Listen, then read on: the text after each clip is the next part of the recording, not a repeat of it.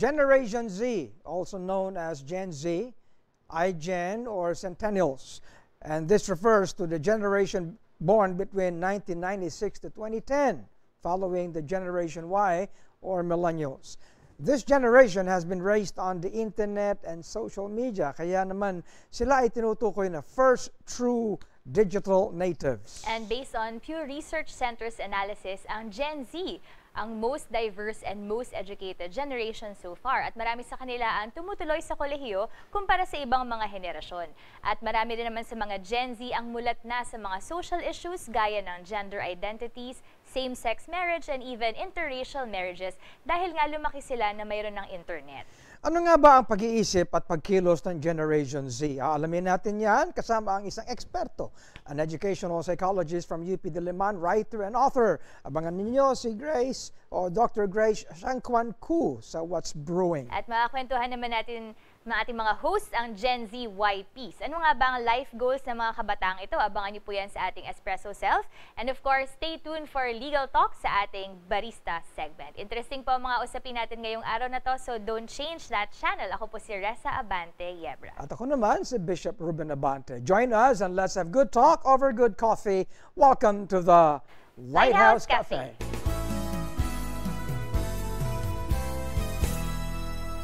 Iba na talaga ang mga kabataan ngayon. Yan ang madalas sabihin ng mga naunang mga henerasyon. Lalo na ng mga magulang na katulad namin, nakasulukuyan nagpapalaki ng mga anak. Kasama ka ba ron, Reza?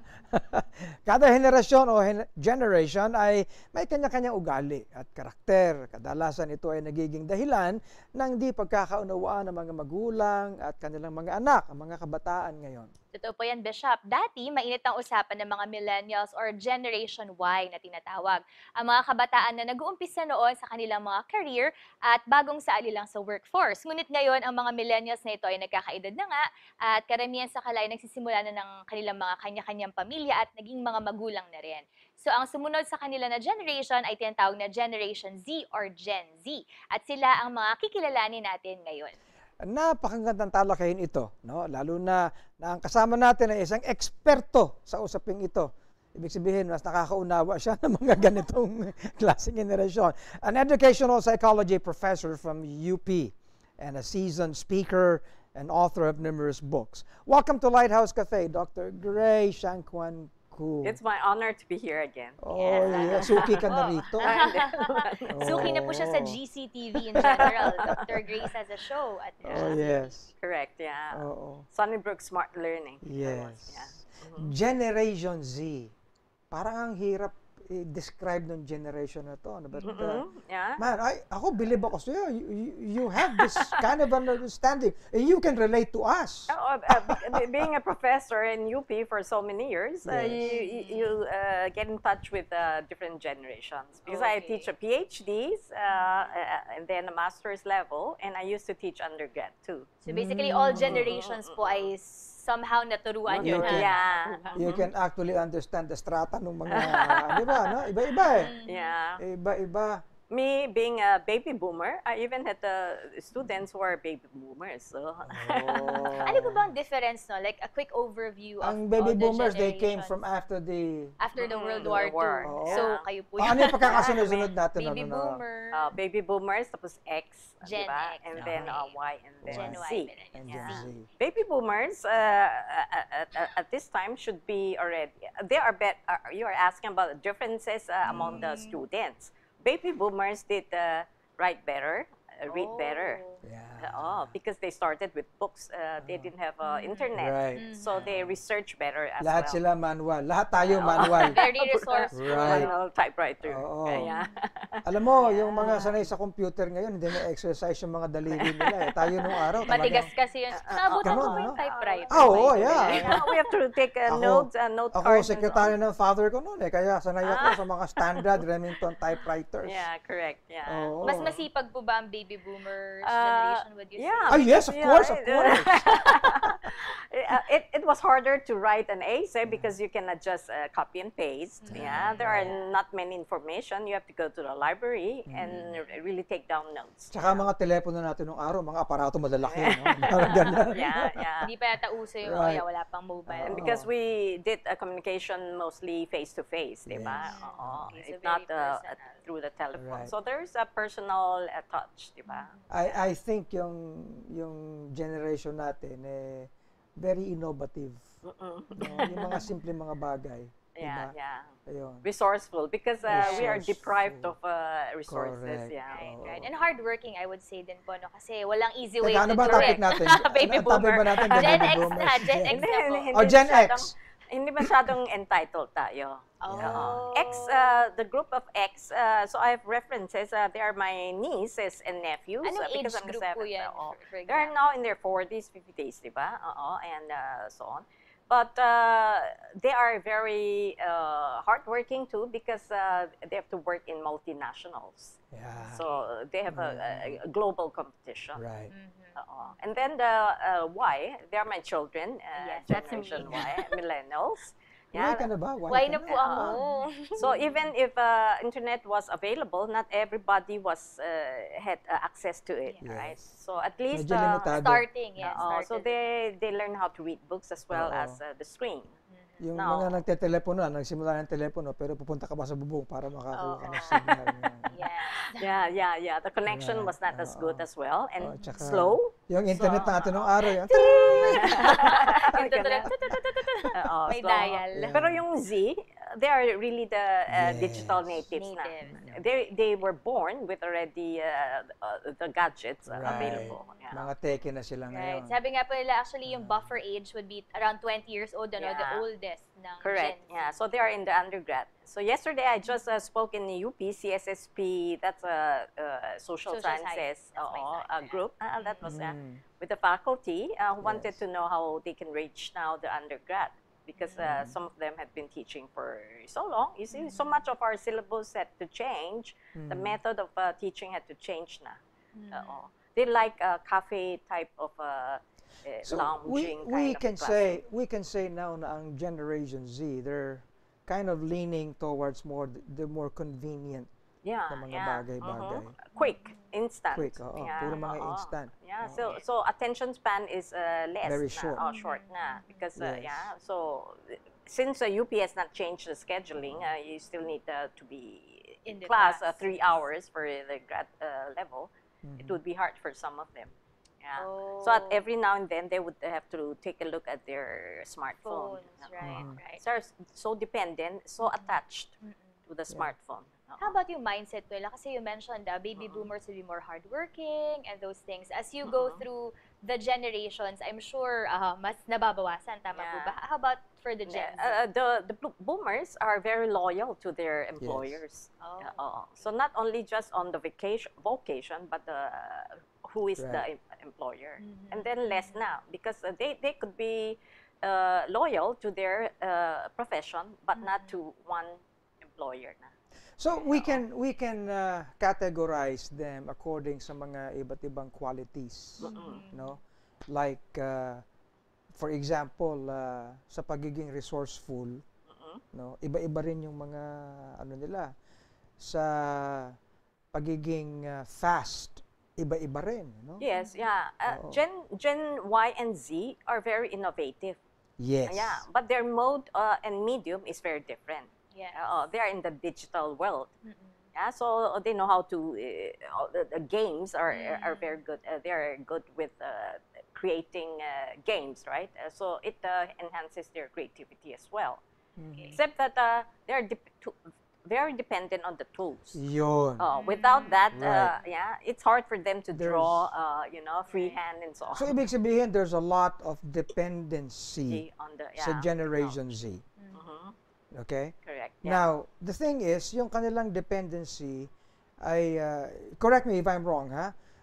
Yung kanilang dependency are leaning towards things na medyo temporal. Yung Yeah. bang naluluma ka agad. Like for example, Yeah. hawak nila laptops and mga Yeah. gadgets and everything. Because They 2 years mag-phase lang yun, out, mag-obsolete na. Yeah, they change their iPhone every year, Yeah. every other year. Right. Yeah, and because each generation is becoming narrower and narrower. It used to be 25 years before we have another new generation. These days, it's 15 years. Every 15 years. there's Can we say na ang kanilang royalty is very short, no? Short span? Yes, no? commitment is very short. They don't like commitment as well. So there are pros and cons on that. Yeah, of course, yeah. How about sa well, mga, let's talk of family values, no? Family, community values. How different Anong po mga ang challenges niyan? Yeah, there are many challenges, particularly for Christians, right? Yeah. The sense of morality, identity, about worldviews. They have changed na through the years. Are because of you saying na medyo loose ang morals ng Generation Yeah, Z? of course. Yeah, pornography is very accessible, for example. Yeah, and then they are very these days they don't want monogamy. Yeah, it's mostly and people are delaying their dating and marriage na. So morality changes. Not only sa morality but relationships also na Yes, apektuhan. social relationships and Oo, also palit the ng palit ng family. mga relationships and Family everything. values are Yeah, also affected. And then the identity confusion, because they built another identity on their Online. social media. So they want to show that they are very happy, they're fine, they're successful and pretty. So not the real. But in such a situation, mahihirapan din sila to find themselves na Yeah, yung acceptance nila sa ano. Yeah. Okay. So it in psychology, because identity crisis happens at certain age, right? About 20, 25, and so on, or earlier for Filipinos, because we go to college earlier, 18 and so on. They start to find out who am I? What am I good at? What is my future? Now, with all the differences, different pictures that they see, they start to compare themselves with each other. Yes. Social comparison is really Right. bad. They always want to be the best, the richest, the Kapag most hindi successful. nila naabot yan, then depression They'll be comes, depressed. Actually, I read anxieties. nga po na mas maraming suicidal Correct. and Yeah, depression, that's why- suicide sa Gen Z. Kaya mental health is a problem. Even in our universities, there are cases of suicides Yes. just because of grades and so Just on. this first quarter of the year, no? Marami na tayong cases. Kabataan no? as young as grade 9. Yeah, and then depression too. Right. When you compare with other people, you are far behind. Yeah, and so on. So you have to keep on promoting yourself. So it's harder to be happy with yourself. So, this is the setting now, no? How do we help parents then? What do we tell parents? Yeah. There should be more equipping for parents, no? Yeah. First of all, we have to know how the youth are spending their time. Where What are their are they spending their interests? time? Because with the internet, time displacement, they don't have time for their parents or even for their neighbors or for face-to-face contact na, di ba? So I think the first thing the parents should do is to help the children develop self-control, self-discipline in the use of internet. That the internet Control. is the root of many problems. It's a Totoo, tool. right. But where you go and what you select for You're your exposed to a lot of entertainment things, right? is Moderate mo, if not control. Yeah, Right. moderating. Yeah, monitoring maybe. So Yeah. more Monitoring, self-discipline, yes. self-control for the Yeah. generation. But the problem is even parents Mabuti kung Are addicted. makakahabol sila Siyempre, kung ang magulang ano. Okay. yeah. Okay. So they are not good models for their children as well, di ba? They spend so much. Philippines is the highest in social media use. Ano nga ang Facebook. Ano nga ang time na ini-spend ng typical I think around Filipino? 8 to 10 hours every day. Every day. That's all. Facebook, That's one social more media. job. Yeah, that's true. Oh, right. Just, Yeah. 24/7. So, kung hindi equipped ang mga parents into dealing sa kanilang mga anak, ano pang pwedeng asahan nila sa community, sa society? Yeah, Kasi, the I church can believe, do a lot, in a community na nagtutulungan. Kaya ang church setting man, napakahalaga Right. lalo na you are able to express yourselves to Mm-mm. brothers and Community. sisters in Christ, the Dapat may community. fellowship and Oo. community. So these days, it's hard for parents to be talking with their children without their cell phones, diba? Or a smartphone. Why is it that the children are not finding it fun or useful to have a talk with parents? Because they feel that parents are always preaching to them and so on. They cannot be egalitarian or equal in their sharing and their position.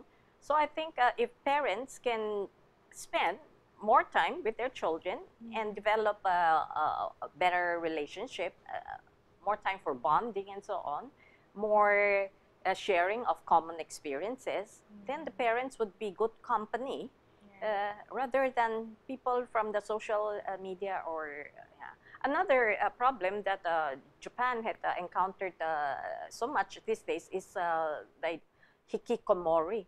These are the guys who just stay home for 3 years, 7 years without coming out. They don't want to have a family or be married and so on. All their time is spent on the internet, and it has become a serious mental health problem. It is So they rarely go out. Talagang online almost lang none. yung... They have to Lahat ask the virtual. psychiatrist to come and visit them. Lahat virtual. So, virtual. walang person-to-person na Yeah. relationship and everything. Correct, yeah. Even Ang a sad relationship naman. is virtual relationship. Virtual relationship na Oo. lang. Identity is virtual. These days, they meet people Siyempre, kapag virtually. virtual, Yeah. puro packaging lang yan, puro cosmetics true, lang true. yan. So, it's hard to see, really look What is into real. what's Yeah. inside. Yes. Yeah. And they attend Superficial lahat. concerts wherein the singer is not a person. A virtual na rin. It's a virtual a person. And they paid so much money and with such a great, big, huge crowd watching something that is not real. Buti na wala pang ganyan sa Pilipinas. Hindi pa yata Virtual. ganyan ka-high-tech. Well, alam Virtual mo, reality. parang the greater challenge is how to be parents than to... Yeah. No. It's harder to be parents these days. But It's true. Kinakailangan mag-offer ka na ng course, parenting the Gen Zs. Yeah, I think that is very important. And in church, many of them had problem of having, because most churches have average age of 65 and so on. So there are less and less Young people. youngsters attending church and so on. In the States, I think they only had 3%. Yeah. The Gen Z in the church. So ano pong pwedeng gawin ng like churches and ministries to reach itong mga Mabuti Gen rito, Z? puro mga bata ang staff.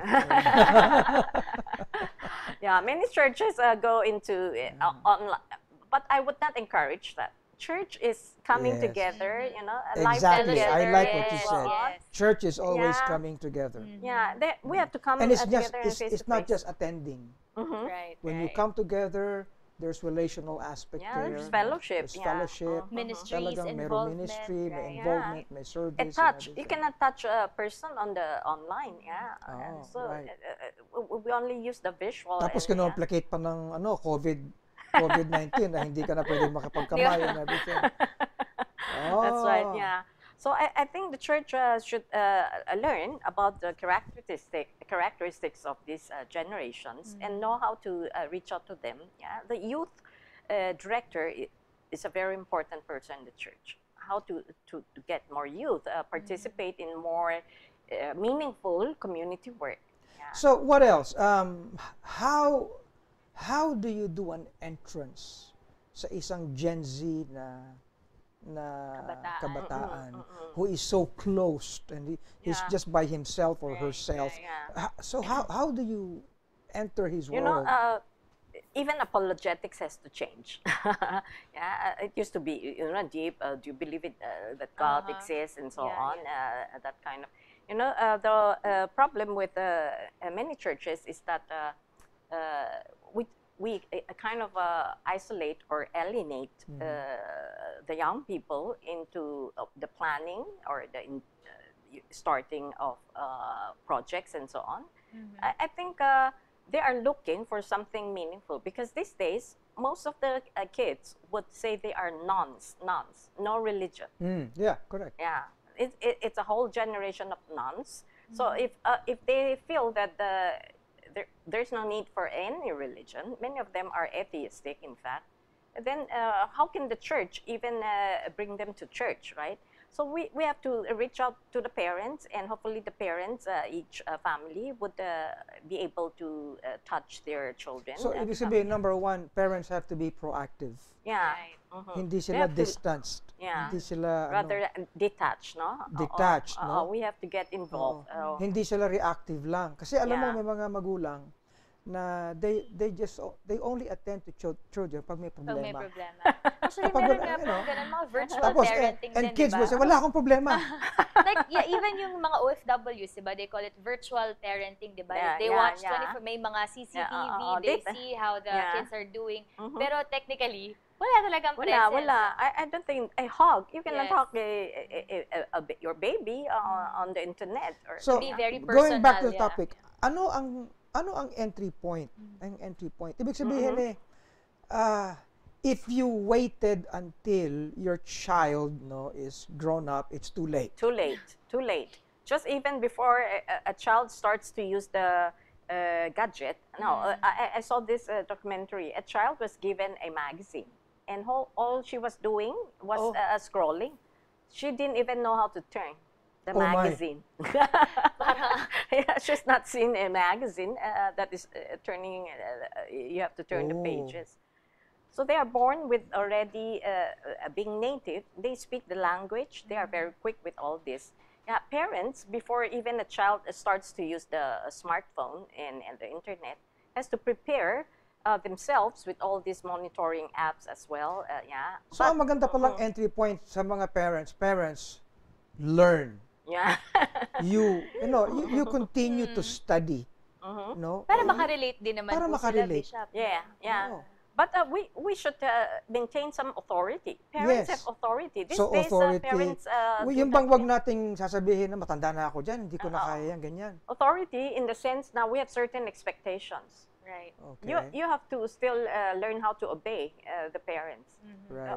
It says parents are afraid of their kids more than the kids being, obedient to their parents. So, being parents, we have to learn what is our authority, what is given us. The ironic thing, a God, lot of people know how to train dogs. They never know how to train their children. children. Pero I don't think, hindi naman po kailangan extreme, no? Like, lahat bawal. Di ba? Kasi I also heard of like yeah. parents na talagang at a certain age, bawal ang tablet, Kasi bawal lang. dapat positibo ang Right, approach. right. But Diba? even American Pediatrician Association, Pediatric Association, had warned that children should below 2 should not be yeah. watching even television because the medium is the message. It will rewire your brain. So all these things, there are scientific findings of the harm and both the benefits and the harm, of course, of internet.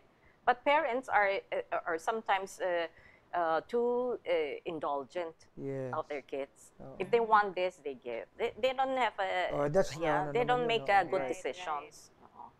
So, Yeah. well, ibig sabihin parents should continue to learn and they should not be stiff na para bang it's just a packaging to be a parent. Right. Sometimes they should be out of the box sa kanilang mga approaches. Right. Yeah, Okay, yeah. but there should be firmness. Correct. Yeah, firm parenting is very important. Okay. No, Dahil in kung the church, yeah. bago-bago ka ng ano mo, una hindi, tapos diba? Nagulan din yung anak mo. Ayaw, hindi. Ano ba talaga rule? Oo, tapos wala na. Yeah, inconsistency is Correct. really a bad kind of disciplining. Now, the church should provide something that children cannot get otherwise from the internet. But the spirituality of it, of providing spiritual care, is something that the internet that they cannot find. If we are trying to imitate the world, they are in the world but not of the world. So how do Correct. we make it such that here in this church, you will get something that you'll not get anywhere else? Right. Yeah, the word of God is very important. Yeah. Because children who have access You know, ang to all sinasabi kinds ko of, nga do not be afraid to be in the midst of wolves. Yeah. Because the Bible says we should be sheep in the midst of The wolves. wolves, yeah. We need to learn how to be in the be- midst yeah, rather correct, than being detached. Kaya lalo nagkakaroon ng distance, ng masyadong detachment. Generation gap. Generation gap. Yeah. Well, alam mo, ang ikli ng oras natin, Grace. But this talk has been very, para din sa amin, There should be And more even forum yan, din. Yes. kasi we're raising an alpha generation na kid na already. So talagang di lang digital native pero they grew up talaga na. But you know that ganun na yung- Generation Z is returning now to some more soft skills. They want people relationship. They want to go into psychology, social, kasi sa dami ng nagpapakamatay, entrepreneurship. natatakot na rin sila sa kanilang sarili. Yeah. So they learned from the Y. Now the Z is coming closer now to the X. If I would be giving advice sa Generation Z, I would say this. Do not depend on things that easily fade. Yeah. You know? That easily, yung bang naluluma, Fade away. kaya nga, we need to be dependent on God who is immutable, who does not change, does who not change. remains. And the Word of God is eternal. Exactly. Well, Siguro, Miss Grace can also give a short message to the viewers, especially the Gen Z or maybe the parents of Gen Z. I wish parents should be talking more with their children. If the parents are doing social media all the time, and because just the time, life is made up of time, and what you have is time, no? Parents are not good models of their children in using of their time and doing something more meaningful. They lose, very quickly, the children will move away already, and they have developed more pleasant relationships with other peers, and they are started to be influenced by the peers rather than parents. Parents are still the greatest influencers of their. Influencer this day is someone who would advise you to buy this and buy that, but the parents are the best and the strongest influencers. The value Good. formation. oo. Ibig sabihin, wag mong i-outsource ang pagiging pagiging parent. magulang. Well, Grace, thank you so much. You need to come back and let's talk more of this. Kasi it's an evil world out there. Yes. Well, now let's talk to Gen Z teens, At alamin natin ang kanilang mga sasabihin, kung paano sila mauunawaan. And that will come sa ating Espresso Self. Don't you go away. Mga usaping in, mga paksang trending, Mga talakayang may kabuluhan. lifestyle at kultura ang sariling atin. Buhay Pinoy, pag-usapan natin dito sa Espresso Self!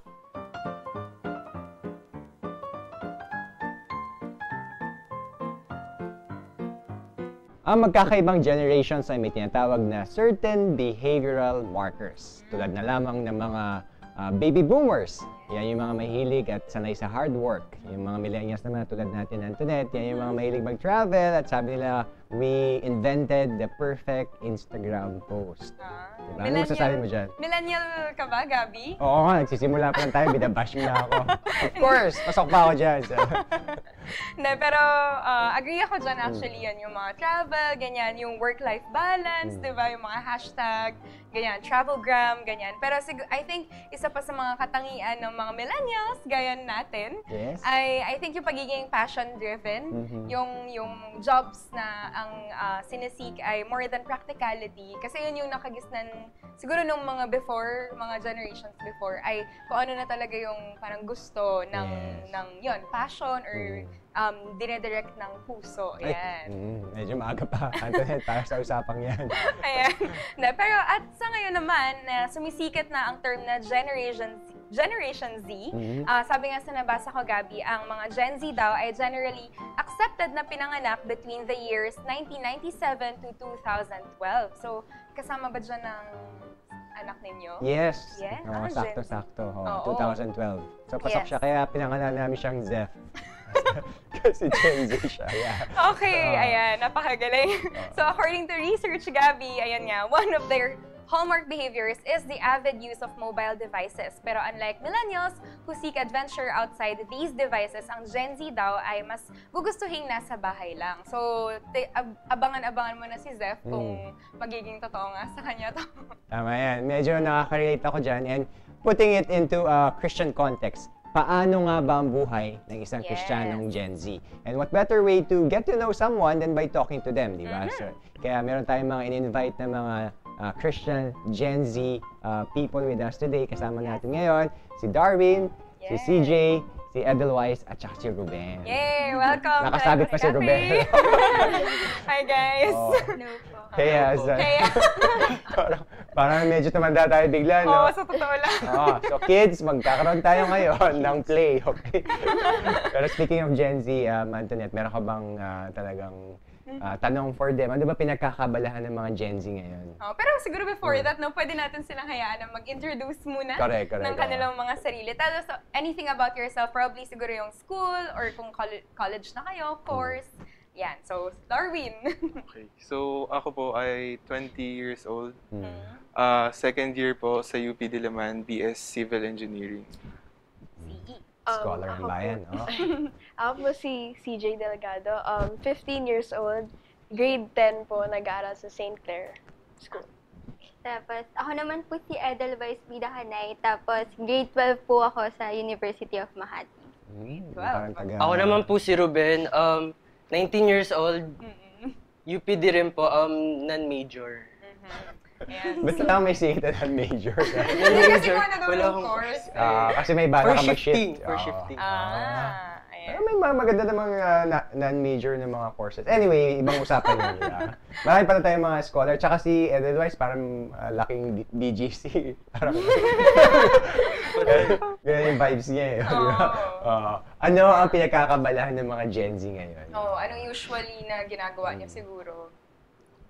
Ayan. Go, Edel! Okay po, so yun Bukod sa yung- magpa-interview sa Sa mga tito-tita niyo. Yan po, yung mga ginagawa po ng mga Gen Z ngayon, mostly po, nakatutok po kami sa mga mobile devices po namin. Tapos yun po is either sa mga social media, sa Facebook po, YouTube, mga ganyan po.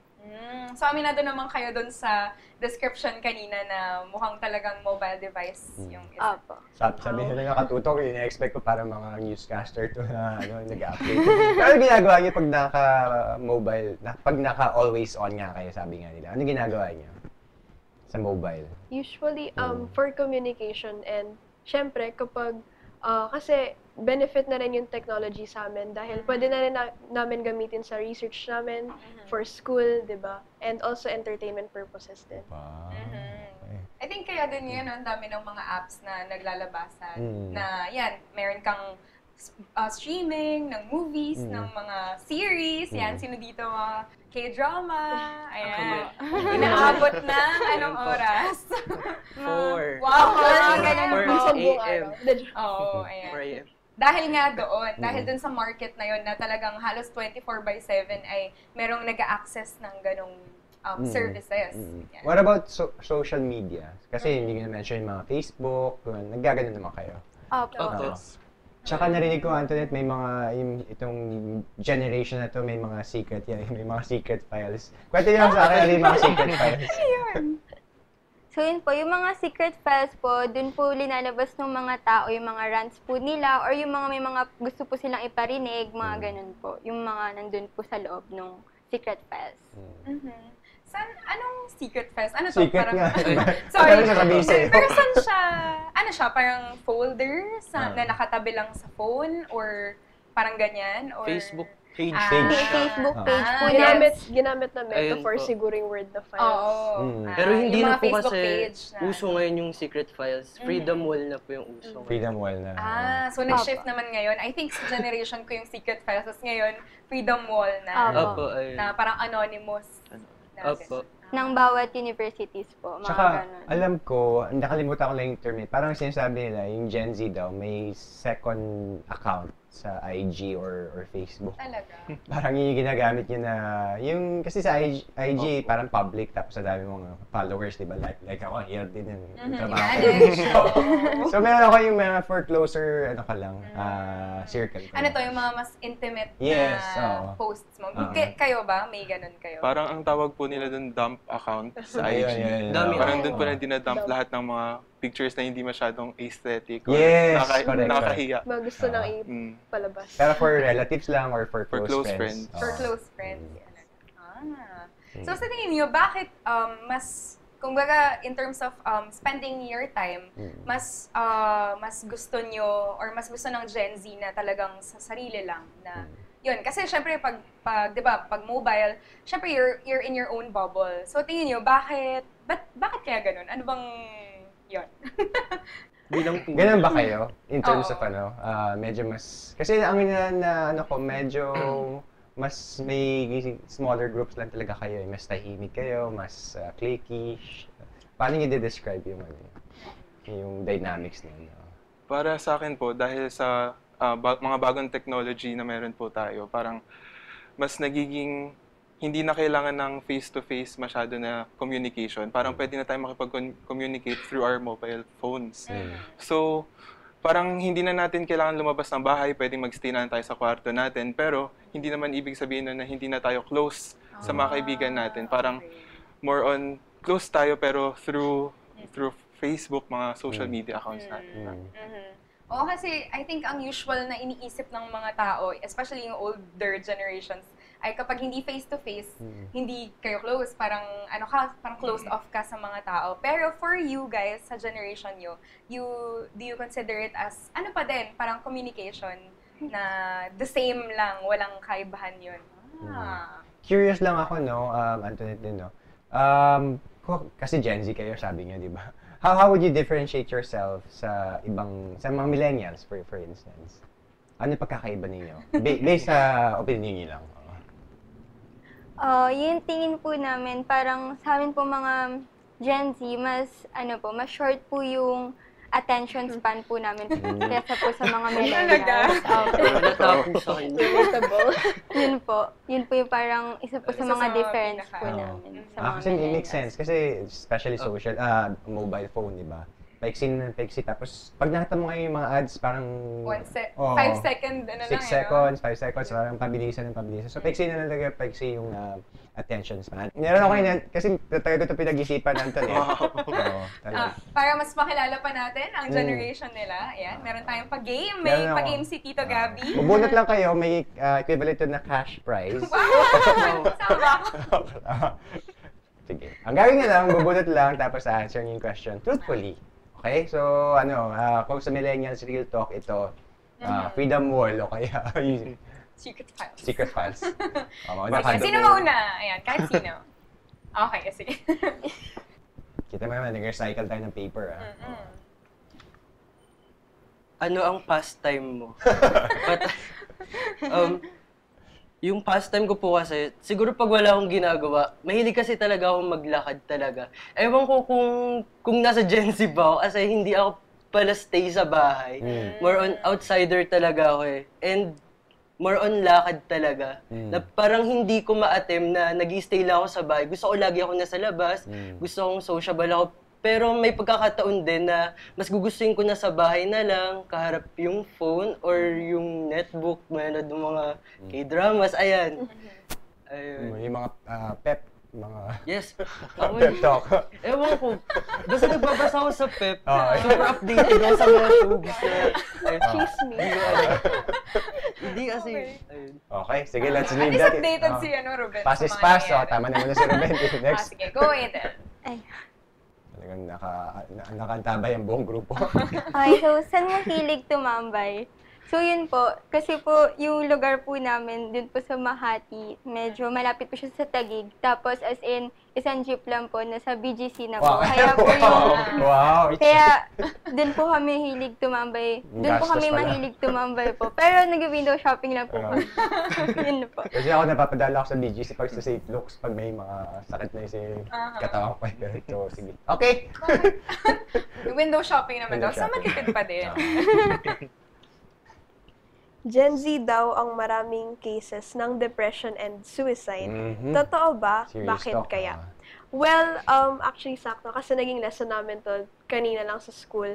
And kasi yung depression and suicide, kaya siya siguro laganap dahil sa mga maraming kaganapan. Kasi since ngayon, di ba, technology uso na rin and mas lumalaganap. So, nagiging na rin yung cyberbullying. Siyempre, nakaka-affect na rin kasi sa feelings ng tao. Especially ngayon kasi para sa akin, yung generation ngayon is sensitive na sila parang to the point na kahit small things na affect sila, parang napapansin agad nila yung mga smallest details. So parang nagkakaroon sila ng overthinking ganun. Tapos, syempre, siguro may times na nafe-feel nila na wala silang makausap ganun. So parang ina-isolate lang nila yung sarili nila. And I think sobrang laki ng effect nito sa buhay ng isang Gen Z. Ang ganda, pang Miss Universe. Miss Universe. Teka lang, bago ako sumagot, Darwin, pag-usapan na natin sa sandali. Kasi napaka-relevant na topic yun na pinag-usapan. Kayo mismo, paano kayo nag-cope pag sa ganung circumstances? For me, kasi usually kapag may times na sobrang nagiging toxic na yung isang bagay, iniiwasan ko na lang. Like, syempre sa social media, hindi naman din maiwasan yung ganyang toxicity. Sometimes I tend to turn it off para naging offline ako for a while, ganun. Kasi, syempre, minsan you have to let things off of your head na sakit sa ulo, ganun.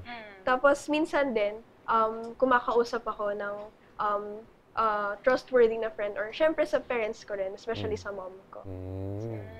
Ako rin mahalaga rin po talaga na makapag-usap ka sa magulang mo kasi sa ngayon po kasi, kumbaga, dumidepende na sa kung sino yung kausap mo sa technology, sa messenger, sa mga kaibigan, which is hindi tama kasi mas maraming alam yung magulang mo kaysa sa kanila. Kaso nga lang, yun din yung problema ngayon sa Gen Z eh. Hindi ganoon nagtitiwala sa magulang, kumbaga mas dumidepende sa kaibigan. Kasi case-to-case basis naman din, no? Dahil may iba, of course, there are those na blessed with set of parents na talagang madali yung pakikipag-usap. But there are also those na syempre, for some reason, probably na hindi din nakapag-establish ng ganong relationship. So do you think, yon sa ganon na, in terms of communication, pag ba, kunyari may nagsabi sa inyo, sa Gen Z na, wag mo lang masyado isipin yan. Kasi ba usually ganun yung sinasabi. Pag negative yung bagay na narinig or nabasa, maliit na bagay lang yan or wag mo masyado isipin, ganyan. Nakakatulong ba yun na para, kapag mas narinig niyo siya na sabihan kayo ng ganun? Tingin ko po hindi po siya nakatulong kasi parang yung na-hurt na po yung tao. So pag sinabihan po ng ganun, parang nai-invalidate po yung feelings niya. So yun, kapag nai-invalidate po kasi parang iba na po yung parang nagiging tingin na parang hindi naman pala ako naiintindihan nito eh. So bakit ako makikinig sa kanya? So yung parang kailangan po muna is binavalidate po yung feelings na parang okay, parang i-comfort po ganun. Tapos pag alam naman po ng tao na hindi niya kaya i-comfort, edi parang i-suggest niya po sa parang makaka-comfort po niya, parang psychiatrist or psychologist, parang ganun, pas mga ganun po. Na may mas wisdom. Opo. Oo. Ikaw, Darwin. Ay, Ruben! In relation po dun, i-share ko na lang din po kasi yung isa ko po kasing friend, nagka-open up po kami kapag walang ginagawa ayun. So, hanggang sa napunta po kami sa usapan na depression, anxiety, ganun. And then, siya po kasi is nakaranas na rin po siyang ma-depress, ma-anxiety, or ma-feel niya po na sobrang down siya, na sobrang walang kwenta niyang tao, gano'n. And then, ang tinanong ko po sa kanya, bakit hindi ka nakipag-usap sa magulang mo? Kasi, syempre, mahalaga rin na makipag-usap ka sa magulang mo. And then, ang sabi niya po kasi, yung sabi po kasi ng magulang niya, nung hindi niya pa po sinasabi, ang sabi po ng magulang niya, yung depression ay anxiety, mga baliw lang yan eh. Kaya from that word or from those words, doon niya na-realize na parang, bakit ko kakausapin to? Hindi niya naman naiintindihan kung ano yung nararamdaman ko. So yun yung parang example nung sinasabi po ni Edel kanina. Na nagkaroon na-invalidate yung feelings. Kaya more on sa friend siya nagsasabi. Ayun po. Okay. These are real issues. Oo nga. Gabi. Darwin, mukhang... Darwin, pasensya kang Darwin eh. Darwin, kasama ka. Para Hindi, po... babunot ka eh. Ay, text. Okay, sorry. Baka pwede natin i-relate doon sa gusto. Ay, gusto ko bumunot si Darwin. Matagal niyang hindi, baka itong time na to. Wait lang po, Papa. Uy! Nakita ko yung question. Bakit? Define love lang naman. Ang hirap ba yun? Okay, so, ito po, yung nabunot ko po is, who are your life influencers? And why? Sa mga millennials, Lodi o kaya ano. Wala ba? Like Ruben, gano'n? Para po sa akin, hindi po parang isang specific na tao yung nakapag-influence sa akin as an individual. Para po sa akin, ang pinakamalaking influence po sa buhay ko is yung church, yung eklesiya. Ano po kasi lumaki ako sa church, dito po ako natuto. Parang lahat ng principles na sinusundan ko, lahat ng practices, binibase ko sa kung ano man yung truth na galing sa salita ng Diyos. And yun po yung pinaka nakapag-influence sa akin. How do you use yung faith natin, faith ninyo, yung church, yung ministries sa pakikisalamuhan nyo sa labas? Maybe otherwise. Yun po. Nagagamit po yung faith namin, kunyari magde-decide po, kunyari sa mga issues po, kunyari yung mga LGBTQ, ganon. Na parang maano po yung po sa faith na kasi 'di ba po parang yung yung generation po parang more of liberal ganon, which is parang contradicting po sa po natin, sa faith po natin. So yun parang gagamit po yung reason and logic parang parang hindi naman po atakihin, pero parang ika-counter po yung mga reasons nila, gamit po yung faith and yung reason and yung logic. CJ, yung involvement sa ministries, how important is it for Generation Z, especially as you grow up and mature and face life? Well, sa akin kasi, once na nasa isang ministry ka, syempre, nagde-develop yung ibang skills mo, like, sabihin natin leadership, ganon, or yung passion mo sa isang bagay, na sabihin natin yung sa orchestra, sa music ministry, ganon. Kasi may mga iba akong kilala na nasa orchestra na naging interesado lang sila kasi once they start to learn that certain instrument, tapos they play it sa mga services, ganon. Parang nagkita nila as, so parang ganito pala yun. So, sobrang fulfilling ganon kasi at least kahit sa mga ganong ministries, may kita mo yung true passion mo talaga. And I think that's beautiful. Ayan. So, well, napakaganda sana marami pa tayong pwede pag-usapan. Actually, dapat yung episode na to hanggang 4 a.m. Gen Z itong usapan natin kaso 15 minutes na tayo. Pero I think may magkakaroon tayong part 2 and part 3. Beautiful, yeah. Yes. And of course, thank you very much for being open and being honest sa mga issues na to. Of course, magkaiba kasi kunyari sa amin sa millennials, iba din naman yung set of issues. And of course, sa Gen Z din, at napakaganda that we have these kinds of conversations na, yun nga, nakakapakinig tayo. Yun nga, yung in terms of emotion, alam mo yun, in terms of the feelings that our kids have, or hindi na kids those really do not have to be invalidated. Pero paano mo nga naman yun, paano ba natin siya mas maayos na address in accordance to God's Word. So, yun yung mga bagay na maganda. Sana na masimulan natin yung mga ganitong conversations. Kung hindi man kaya with a parent, sana with someone na mas matanda or, alam mo yun, with more wisdom.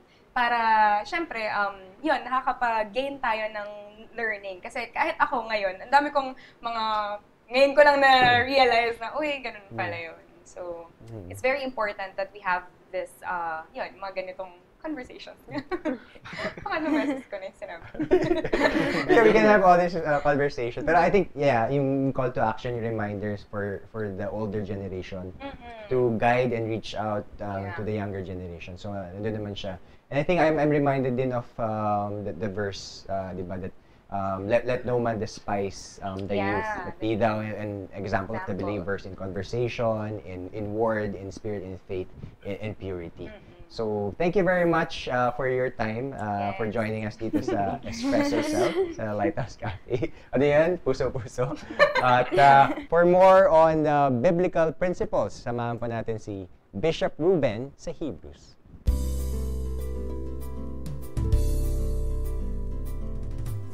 Welcome sa ating Hebrews. Ito ang segment sa ating Lighthouse Cafe na naglalayon po na bigyang daan ang ilang mga bagay mula sa banal na kasulatan na may kinalaman sa mga pinag-uusapan po natin ngayon. Like for example, sa episode na ito ay pinag-uusapan natin ang tinatawag na Generation Z. Ano ba itong Generation Z? Well, definitely hindi ito po Generation X at hindi ito yung millennials. Ano? Well, anyway, I was told na ang Generation Z would be those who were born from about mid-1990s, 1995, 96, hanggang 2010. Yung span po ito, yung span na ito, yan ang mga taon o yung period na kung saan naging masyadong mabilis ang pagpasok ng technology. At ang lahat ng maaaring i-offer ng mundo para maging mas konbinyente po ang buhay ng tao, mas naging nakakaangat ang estado ng tao. Kaya po pati sa mga transportation, sa communication, lahat po ng maaaring ibigay sa konbinyente at kapakanan ng tao ay naririyan. Kaya ang pinakanakinabang po sa mga bagay na ito ay ang mga Generation Z. Now, while napakaganda naman na isipin na meron silang ganong pwedeng ma-enjoy, but then, ang naging impact po niyan ay ang kanilang pagtitiwala ay nauwi na lang sa mga ino-offer na mga bagay na ito. And of course, these are temporal things. These are things that are very material. And however po na ang technology, like for example, yung mga cellphones, pag meron kang cellphone, 2 taon, 3 taon, matanda na yan, nagbabago na. So, wala pong pangmatagalang pinanghahawakan. Okay? But that's technology. Gayon din po ang bale na sinandalan ng Generation Z. Kung baga, yung nagbibigay po sa kanila ng katatagan at kaaliwan sa buhay ay naging anong tawag dyan, no? Yung mabuhay, no? Hindi po permanente. Now, it's a matter of where we place ourselves. At ang banal na kasulatan ay nagsasabi ng mga bagay na where we should delight ourselves. Convenience is good. Sapagkat ito ang nabibigay po sa atin ng comfort sa ating buhay, ng maraming gusto natin. But then, if we become too comfortable in things that are not permanent, ay hindi rin po maigi. Kaya, a lot of Generation Z ng mga young people ay nakakaroon po ng depressions. Naiiwan sila sa kanilang mga sarili and they look for answers at wala sila makuha sa iba because yun na nga po, umaasa sila sa mga temporal na mga bagay. The Word of God gives a good number of verses tungkol sa what gives us delight. For example, ang sinasabi po doon sa Psalm 119 and verse 11, ang sabi, "Thy word have I hid in mine heart that I might not sin against thee." Now, ang salita po ng Diyos, ang banal na kasulatan, ay hindi lang po bagay na naglalayo sa kasalanan, but when we put ourselves in having delight in the Word of God, ay napakaganda po. For example, sa Psalm number 1, ang sinasabi, His delight is in the law of the Lord, and in His law doth He meditate day and night. Ang sabi doon sa Psalm 37 and verse 4, "Delight thyself also in the Lord." Ang sabi sa Psalm 40 and verse 8, "I delight to do thy will, O my God." In Psalm 22 and verse 8, "He that trusted in the Lord, that he would deliver him. Let him deliver him, seeing he delighteth in him." Kung kaya nga po, ang segment pong ito'y naglalayo na tingnan, ma-realize ng ating mga generations, we might have all the convenience and all the gadgets and all the digital technologies we have. But hey, tingnan po natin kung saan natin inilalagay at ini-establish ang mga bagay na nagbibigay ng delight po sa atin. Don't forget God. Siya ay permanente. Okay? Siya ay immutable. He does not change. He does not go with technologies. He is God. Go to His Word. Hindi rin po nagbabago ang kanyang salita. Okay? Go to His very attribute, sapagkat hindi nagbabago ang attribute ng Panginoon. Huwag natin kalilimutan, ang Panginoon po, hindi nagbabago ng kanyang pag-ibig sa atin. He may change in how He deals with us, but He does not change His will for us. Keep that in mind. Delight in God, delight in His Word, delight in His will. God bless you. Magandang araw po at welcome po sa Barista, ang segment po dito sa Lighthouse Cafe kung saan tinutugunan po namin ang inyong mga legal na katanungan. At sa kabila po ng Enhanced Community Quarantine, tayo po ay pinagpala na tayo ay may ibang means upang tayo po ay makatugon pa rin sa mga katanungan ng mga tao. Ngayon po ay meron tayo isang liham mula kay Joyce. Pakinggan po natin ito.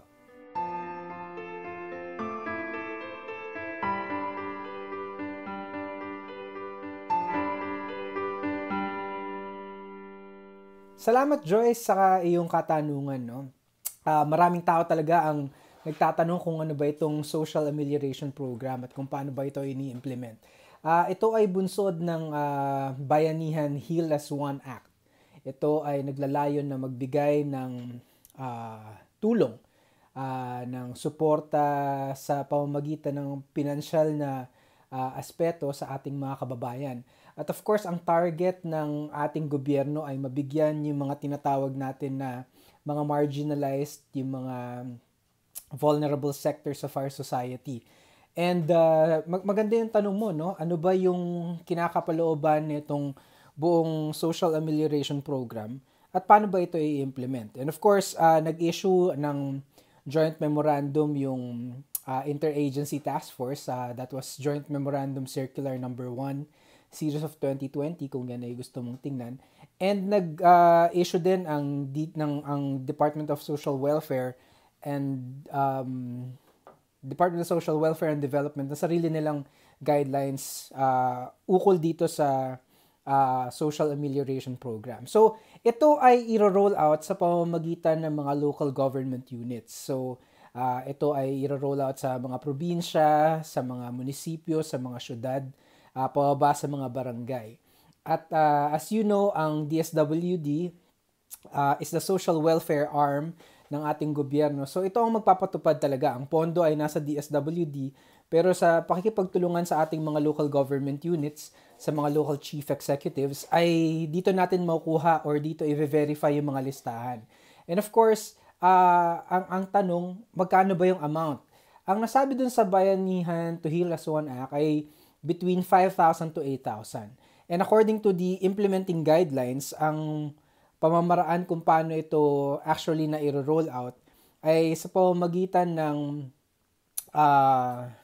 yung minimum wage sa bawat area. So for example, sa NCR, dahil meron tayong minimum wage amounting to 500, I think 537 ang ating minimum wage, tayo yung pinakamataas. So ang threshold amount ay nasa maximum, which is at 8,000 pesos. Ngayon, may iba-ibang programa under sa Social Amelioration Program. Pero unahin muna natin kung ano yung mga magiging parameters kung paano ito ibibigay. Ang sabi ng Joint Memorandum Circular ay ito ay i-roll out in partnership with the local government units. Ibig sabihin, sila magpo-provide ng manpower na ang mga barangay ang siyang pupunta sa bawat area upang ang lahat ay makapag-fill out ng tinatawag natin na Social Amelioration Card. So, sa pamamagitan nito ay doon i-verify ng DSWD ang pangangailangan ng bawat pamilya sapagkat ang target ng DSWD ay makapag-provide ng amelioration or ng funding for 18 million households. So, ito ay per family, it's not per individual. Ito ay hiwalay dun sa camp na ini-implement naman ng DOL. Iba rin to sa iba pa po mga programa na ini-implement ng, for example, ng DTI at ng DBM. So, ito ay solely funding for each household. At ang kinapapalooban nito ay food and non-food items, feeding program, and of course, yung in cash, ito yung tinatawag natin na Assistance in Crisis Situation o AICS. Ito ay funding na minimum ng 3,000 pesos to a maximum of 5,000 pesos. So ito ay lahat dadaan sa mga barangay. So very important that what you actually do is to actually get in communication with, for barangays kasi you would have either barangay coordinators or purok leaders. So importante po na kayo ay pumunta sa mga representatives na ito. Alamin niyo po paano nila i-roll out yung kung paano kayo makakakuha nitong tinatawag na social amelioration card. At pagkatapos po itong reviewin ng DSWD, dun po yan. Ang identified po, ang importante na malaman natin, ano po ba yung mga identified natin na mga So, yung sa dole before na tulong nila na 5,000 pesos, yun ay para sa tinatawag natin na mga formal workers. So, dito naman po, ang tinitingnan na matulungan dito ay mga non-formal workers. So, dito po, according po dito sa Joint Memorandum Circular, at ganoon din naman sa doon sa DSWD. So, yung AICS pala is Assistance to Individuals in Crisis Situation. So, ito ay 3,000 pesos to 5,000 pesos per household. At kasama din dito yung burial assistance in the maximum amount of 25,000 pesos. So, sino po ba ang mga target beneficiaries netong itong programang ito? First, ang target beneficiaries nito, of course, would be households na merong identified na either senior citizen, persons with disability, pregnant and lactating women, solo parents. Kasama dito yung mga overseas Filipinos in distress. Ito yung mga tinatawag natin ng mga overseas Filipino workers who were repatriated or banned from traveling outside the Philippines on account of COVID-19. Of course, nandito rin yung mga tinatawag nating IP or indigenous peoples. The underprivileged sector, which is mainly yung mga homeless. Yung ating mga informal economy workers. So, dito pumapasok yung mga directly hired occasional workers, seasonal workers, subcontracted workers. Dito pumapasok yung mga home workers o yung mga katulong natin, house helpers, mga drivers ng pedicab, tricycles, PUJs, UVs, PUBs, taxis. Dito rin pumapasok yung mga TNVS. Pumapasok din dito yung mga micro-entrepreneurs, of course, yung mga sari-sari store owners who on account of COVID-19 cannot operate dahil sa closure. Family enterprise owners, sub-minimum wage earners, farmers, fisher folks, employees affected by no work, no pay, pero hindi yung nasa formal sector. Ibig sabihin, hindi sila naging covered nung dole camp, yung COVID-19 Adjustment Measure Program ng Department of Labor and Employment. And of course, yung mga stranded workers. So, if you feel like you are part of this or your household has several na mga tao na either informal workers or yan nga mga seasonal workers or OFWs in distress or meron kayong senior citizen, meron kayong PWD, meron kayong solo parent, meron kayong pregnant or lactating mom sa loob ng inyong household, it's best that you coordinate, you get in touch with your barangay coordinator or your barangay purok leader and ask them how you can secure a social amelioration card. And by doing that, kayo ay magiging bahagi, i-review yan ng DSWD, and if you are eligible, yan i-roll out yung kung paano yung distribution ng fund. It could be either they would put in mga places where they could distribute the money or they would do it door to door. So depende po yan, may discretion ng mga LGUs to be able to do that. So kung meron pa po kayong mga dagdag na katanungan, maaari lang po kayong magpadala ng inyong mga liham or mag-leave ng message sa aming Facebook group. So, maraming salamat, Joyce, sa iyong liham. Sana'y natugunan namin yan. Kung kayo po ay may mga katanungan, maaari lang po kayong magpadala ng inyong mga liham, email sa goodtalks@lighthousecafetv.com. Gayon din po, pwede nyo pong i-search ang aming Facebook page, Lighthouse Cafe, at pwede po kayong mag-leave ng message doon.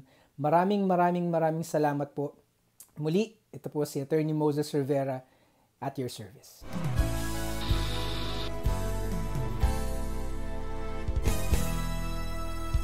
At tatapos na naman ang isang oras ng magagandang kwentuhan, mga pag-uusap na palagay po natin naging kapaki-pakinabang sa inyong lahat. We hope you enjoyed all our discussions today. And you can watch our replay of our episode today sa aming Lighthouse Spectrum mobile app.